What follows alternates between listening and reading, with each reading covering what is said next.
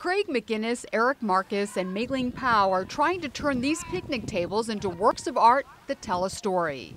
I didn't want to overthink the design too much. I wanted to place an image as if it was a storybook. The three are among 19 local artists who've been commissioned to portray Aesop's Fables on tables as part of the city's annual Summer in Paradise, a creative series of community events in West Palm Beach held all summer long. The idea is to bring the community together, the hope that everybody comes down all summer long to eat at these glorious tables, to meet new friends, and get a great message, because that's what Aesop's Fables are all about. Aesop's Fables originated in Greece.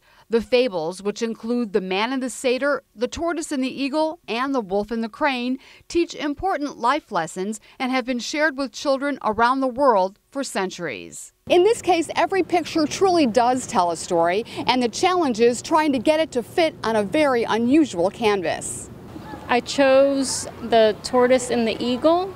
The turtle is actually going to be facing, like, on this bench you might be looking at it this way, and the other bench will be facing the other way, to take advantage of the fact that it's not just a flat image on a wall. Mine's the wolf and the crane. I think the only real challenge is the cracks in the wood. Other than that, treat it like a regular canvas or any wall or panel that we've ever done. The 19 artists will paint a total of 25 picnic tables, each portraying a different fable.